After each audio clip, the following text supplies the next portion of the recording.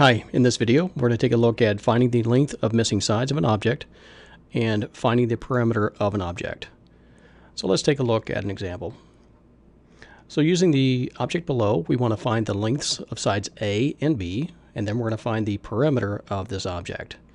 So if you look for A and B, A is the length of the bottom piece of this object, and then B is the right hand side, is the length of the right hand side.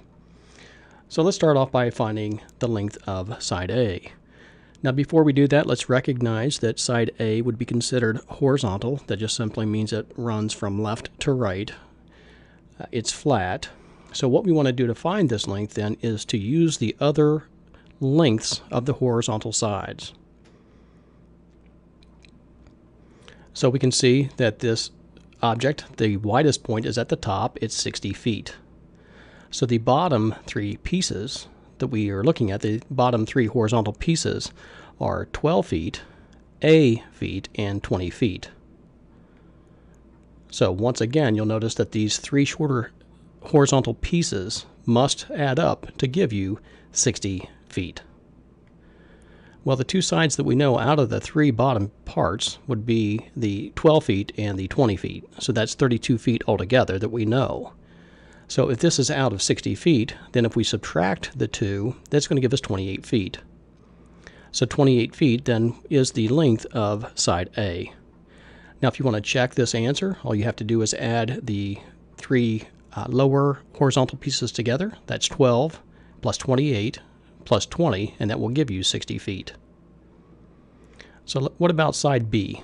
If we want to find the length of side B, the first thing we want to do is recognize that it is a vertical length. So in other words, it's straight up and down. So to find the length of this side, what we want to do is look for the other vertical lines or lengths. So if we look at the far left-hand side, we can see that we have 36 feet for the lower vertical line, 16 feet for the upper vertical line, and that gives us a total of 52 feet. So from the bottom of this object to the top, the distance is 52 feet. Using the far right-hand vertical lines, those lengths must also add up to 52 feet. So we have 28 out of 52. So if we subtract 28 from 52, that gives us 24 feet. So we now know the length of side B is 24 feet. And what about the perimeter?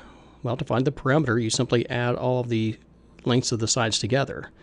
By definition, the perimeter is the distance around the outside edges of an object. So if we add all these numbers together, this is going to give us 224 feet.